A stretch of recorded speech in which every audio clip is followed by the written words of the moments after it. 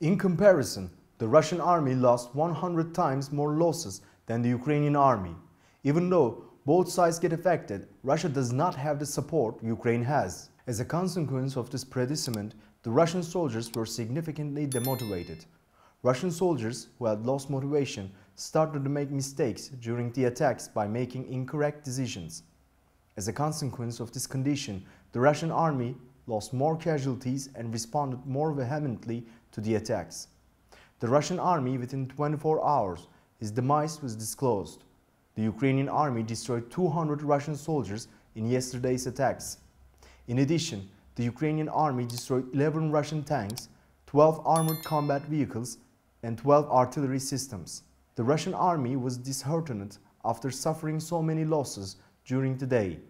The Russian government has yet to publish a remark on the topic, but everyone expects it to be enraged. To reach all actual news fast and reliable worldwide, please don't forget to follow and like us.